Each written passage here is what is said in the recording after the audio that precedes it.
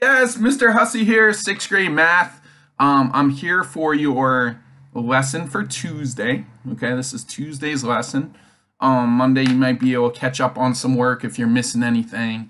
But this is Tuesday's math lesson. We're going to go over our test question by question, and your job is to, on separate paper, fix all the mistakes you personally made. So if you didn't make any mistakes, then you'll have nothing to do today. However, if you made 2 mistakes, then you'll need to show me what you did wrong and explain to me what you did wrong in a sentence, okay, showing the steps I showed. Just want to encourage you guys to, my encouragement for you today is, would you take this challenge? Would you find one thing in your life that you need help with and find a Bible verse that matches to that one thing, and then write it down and keep it with you today to use as like a weapon when that thing comes up in your life. For instance, sometimes I get afraid. So a verse that helps me that I just found last week is Colossians 2:10.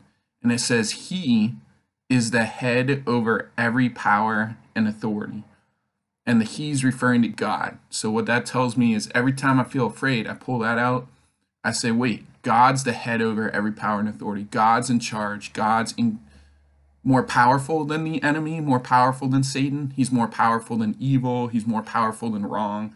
So that really helps me when I feel afraid to pull out that verse, that he is the head over every power and authority. Maybe some of you guys are dealing with anger. You could pull out a verse that says, be quick to listen, slow to speak, and slow to become angry, and keep that verse with you, like in your pocket. Write it down on an index card, pull it out in a pocket, so the enemy can't make you think the verse isn't in the Bible, because you say, yes, it is in the Bible because I have it right here, and you pull it out and you look at it. And that's why it's important to write down your references carefully, write down your words carefully when you copy down the words from the Bible, to give it respect and honor and to show that it's really in there. Okay. Maybe some of you guys are dealing with, you get annoyed quick, right? There's actually a verse that says a fool shows his annoyance at once. That verse has been good for me for these last couple years. I just found that recently, and that's really helped me to show that you can't always be getting annoyed all the time. And if you are, don't show it and ask God for help. So whatever situation you have, I encourage you today to find one verse in the Bible that speaks to that situation, and carry that verse around with you. Literally put it on an index card or a piece of paper and carry it around in your pocket. And then when you encounter that situation, pull out that verse and use it as a weapon to fight that situation. Okay, so here we go. We are on the unit test. Okay, number 1, which expression below does not represent 343? All right, so let's start working on some of these. 7 to the third. Well, I know that this would be 7 times 7 times 7. So these two are probably 343 because it wouldn't be 2 answers, so they're probably both 343.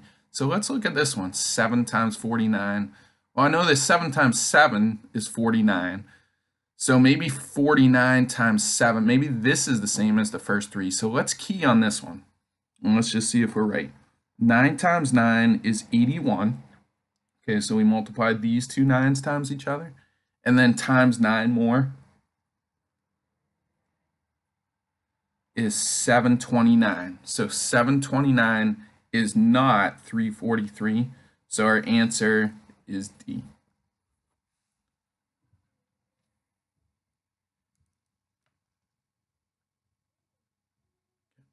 Number 2. Simplify. I think the thing that messed some of you guys up was this word simplify, but it just means to distribute in this case. So we have 36y plus 12x. Okay, some of you guys did 36y plus 12. You forgot to put that x. Okay. Number 3. This is a PEMDAS problem. So parentheses, there are some parentheses here. So 9 divided by 3, we'll copy everything down. Okay. Now on our next step, parentheses, there's none. It appears to be, but there's nothing you can do inside there. So we're going to go to exponents. So 3 squared. Some of you guys put 6. Remember, 3 squared means 3 times 3. Or in this case, 9. So we'll write down our 9. Okay, so some of you guys, I like to keep that in parentheses, but it still means minus here. So at this stage, we have a minus. That's not multiplication because there's like a symbol in between. If there was no minus sign, like if it looked like that, then it would be multiply. But since there's a minus sign, it means minus. So we have a minus and a plus. Okay, a lot of people will add first because they think Aunt Sally. But remember, addition and subtraction are tied. So when there's a tie, we move left to right. All right, so in this case, we would have 51 because 60 minus 9 is 51. And then 51 plus our 15 would be 66. And so we're going to go with answer A. Okay? That's our answer for number 2. I'll circle that. You probably should have put it there. 66 for 3. Okay, number 4. Which set of expressions does not represent equivalent? So equivalent means equal. Okay, so which are not equal? Well, this one here means 8 times 3x plus 8 times 7. So that's correct. This one here means 24x plus 21. Or you could say 3, like if it was set up like the first one, you could say 3 times 8x plus 3 times 7. So no matter which way you slice it, it's not 11x plus 10. So this one's going to be B. Okay, just to show you like why C is correct, 7 times 3x is right there, plus 7 times 8 is right there. And then this one here just does it out, so that one's like 21x, right? Plus 3 times 8 is 24. So the answer number 4 is B, and that's why. All right, number 5 is another PEMDAS problem. So we'll plug in our numbers first. Okay, we'll go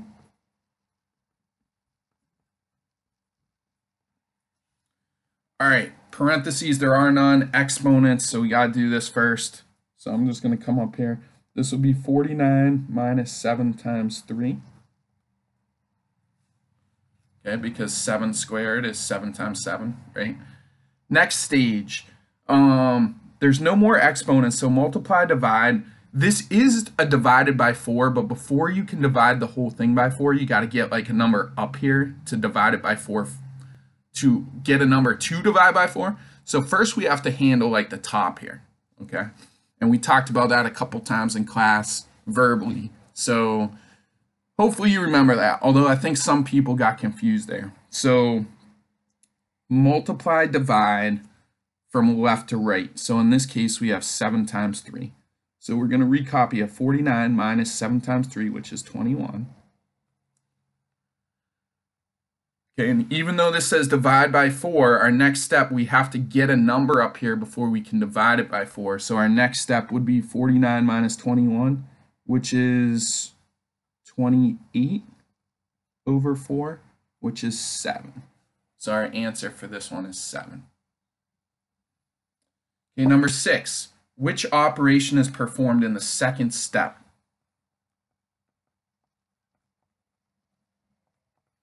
Of the problem below. All right, so the first step, there's no parentheses, right? So the first step would be exponents. So we would have 49 minus 9 over 3 plus 2. Okay, now from here, before you can divide, you got to get it like the last problem, you got to get a number up here and a number down there. So which do we have to do first? Well, we have a subtraction and an addition. Aunt Sally, right? So some people would go to addition because they think Aunt Sally, but it's Aunt Sally. So they're tied. So you got to move left to right, or in this case, top to bottom. Okay, so the second is going to be subtract because the second step, our first step was this. So our second step, our next step is going to be that subtraction.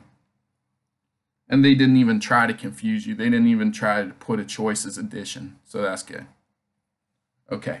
Match the following equations to the properties. Okay, so in this one, Number 7, we have 12, 8, and 5, 12, 8, and 5. It's all plus. And what we changed was we changed the grouping. Okay? And we're dealing with plus symbols or addition symbols. So the one that deals with grouping is associative. So it's got to be one of these associative properties. In this case, it's the associative of, not of multiplication, but the associative of addition. So that's A. Okay? So that's the part I really hoped you went back to your notes to help you on that part of the test.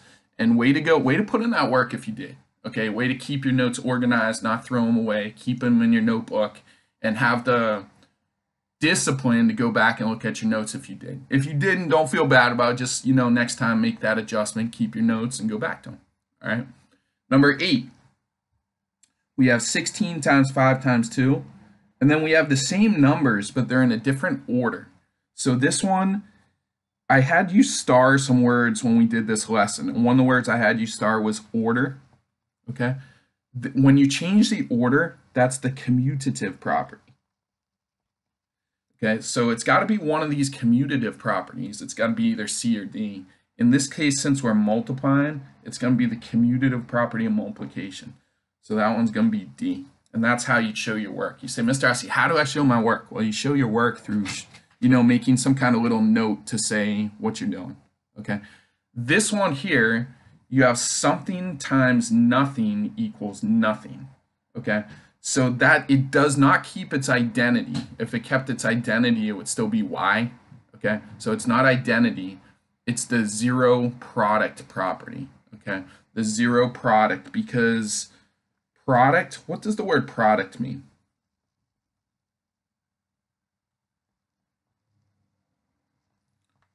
Product means multiply. So it's another way of saying the multiplicative property of 0.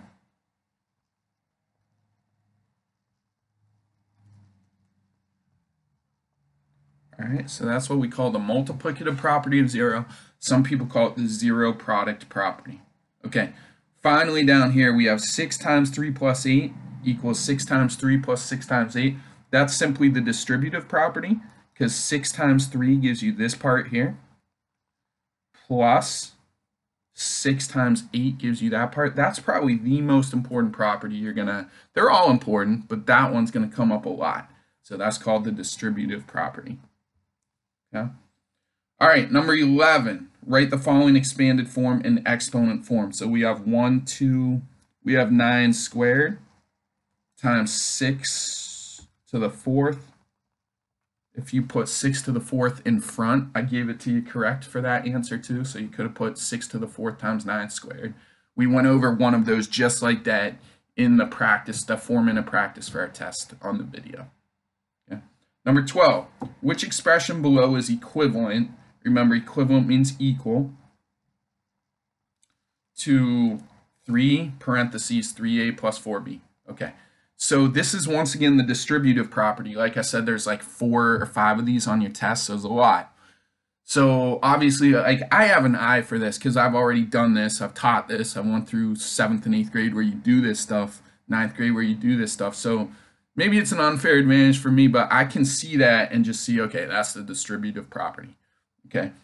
If you're struggling with that, then take a look. Here's what you do. 3 times 3a is 9a. Then you bring down your plus, and 3 times 4b is 12b. Okay, so our answer is going to be D. So you distribute, right? You distribute. If you play basketball and you're a good distributor, that means you pass the ball well. If you distribute things to the poor, you pass out those things to the poor, those goods, the food, the money, right? So distribute, you like pass this one into this one, and then this one into this one. That's how I think of it. Okay. On the back, number 13, translate the following verbal expression into an algebraic expression. Okay, 3 times the sum of a number, so let's just stop there. Okay, that would be 3n, 3 times the sum of a number and 7.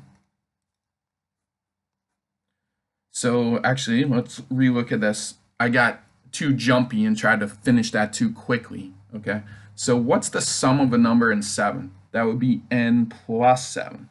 So 3 times that, right? 3 times that thing is 3 times that thing, which is the sum of a number and 7. So 3 times that thing, 3 times the sum of a number, here's the number, and 7, sum means add, right? All divided by 4. So all of that divided by 4, okay? So you could say sum means add. You can show this arrow. You can say, gotta show some kind of work like that to show me what you're thinking. Now, if you did this, 3 times n plus 7 over 4, you're actually incorrect. Well, let's see.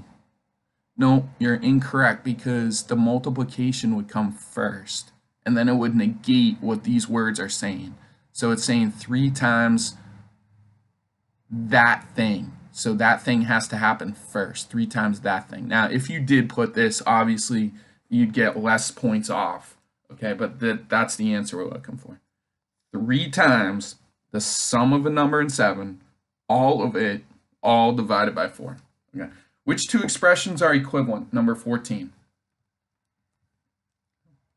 Which 2 expressions are equivalent? So this one would be 7 times 3 plus 7 times x. So it's not that one. Because if I go like this, 7 times 3, it could look like that front part. That could be true. But 7 times the x, that could not be true. So it's not A. All right. B, 7 plus 3 plus x and 7 plus 3 plus x. Okay, I think it's this one, but let's wait. Let's come back to that. This one here says 7 times x times 3. Okay. And 7 times x, let's see what this would give us. This would give us 7 times x plus 7 times 3. So those are slightly different because here you have 7 times x times 3. And here you have 7 times x plus 7. So this is different. This portion of it is different. So it can't be C. Okay. And D,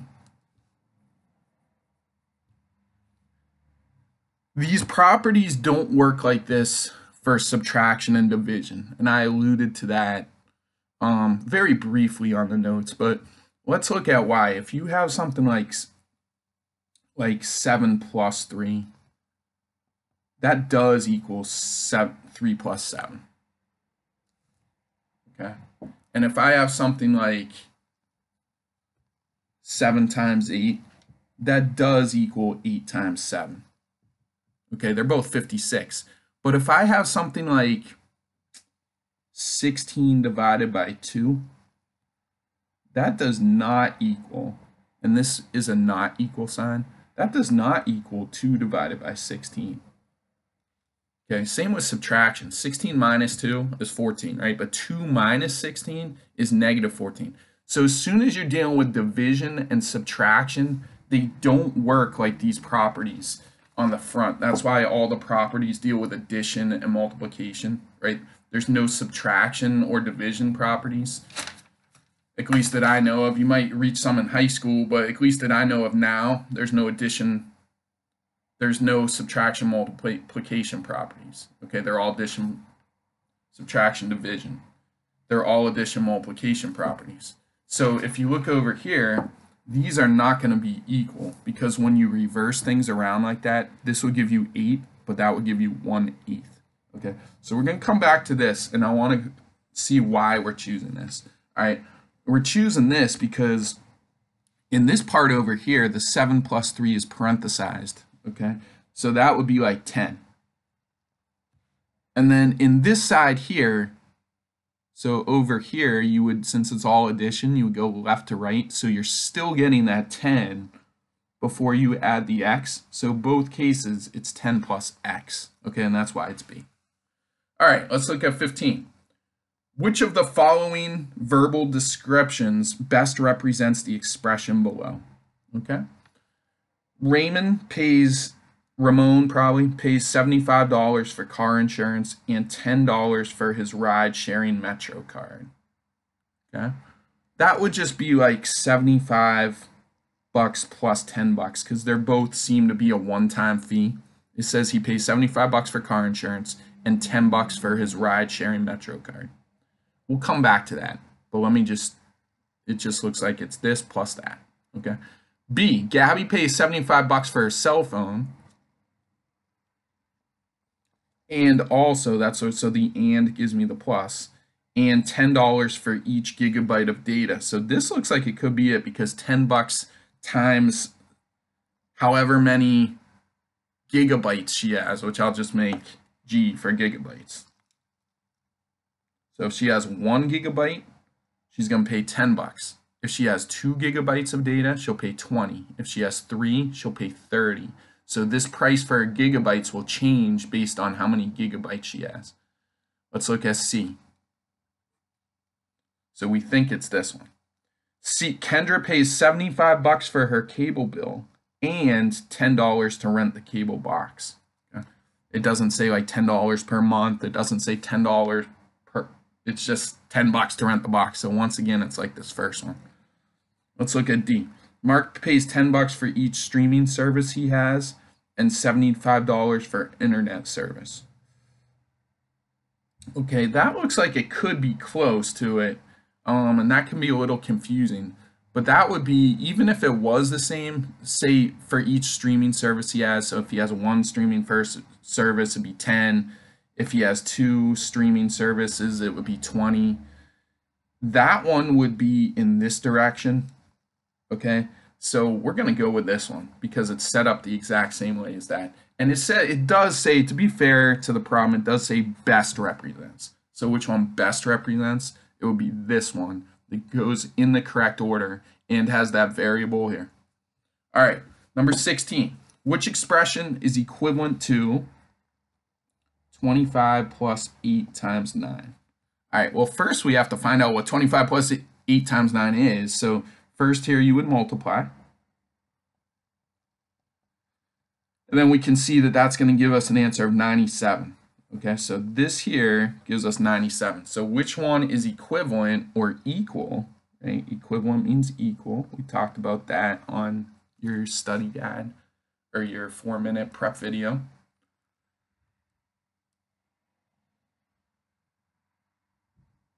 So hopefully you watched that or wrote that down for your test. Now, which of these is 97? All right, let's do some of this in our head. Okay. Well, we'd have to do our exponents first, right? So here we have a 9 and a 4 and a 25, and we'll copy down our symbols. Here we have, well, what's 3? 3 times 3 is 9 times another 3, so that one's 27.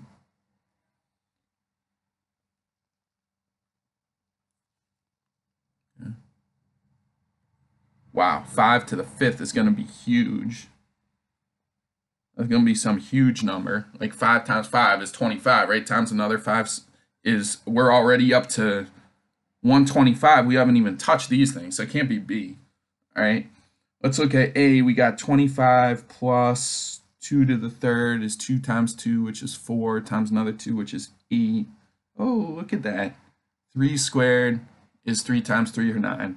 So it's got to be A. The reason it's got to be A is because look what we started with there, 25 plus 8 times 9.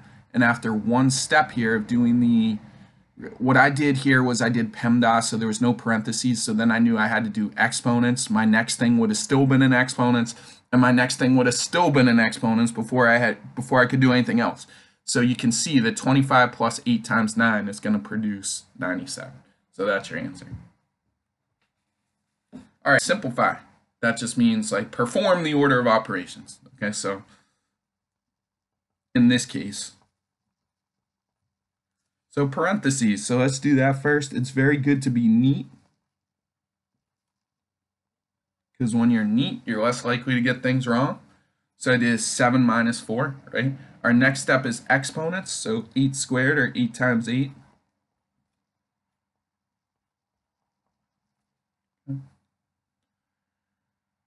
Our next step is multiply and divide. There's no, because there's no more exponents. So we do have a multiplication. You can look at it as, if you look at it as 6 times 3, then you'll have to put your 18 here and drop down the minus sign. If you look at it as negative 6 times 3, then you'll have to put negative 18, and you won't drop down a minus sign because you just handled that minus sign. So either way you slice it, you're going to get the same thing, as long as you cover it up the way you want to. So I'm going to look at it like this. So 6 times 3 is 18. I'll drop my minus sign. And then from this step, we have subtraction, addition. I'm sorry. You could get baited and go for the addition first if you're not careful. But remember, subtraction and addition are tied. So we move left to right. 64 minus 18. Well, I know 64 minus 20 would be 44. So I'm going to subtract 2 less than 20. So I have to be 2 higher. So that's 46. 46 plus 2 is 48. That's your answer. Okay, number 18. Which term describes the number 6 in the expression below? Okay, 6, if you look at that sheet, actually it's on the study guide, your test study guide sheet. This is what we call a coefficient. It's a coefficient is the number you times the variable by. All right, so that's a coefficient. You'll hear that a lot in high school, 8th grade, the coefficient.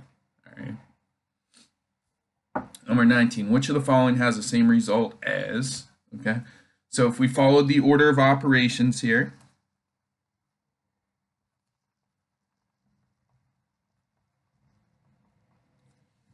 we would have to do the parentheses first.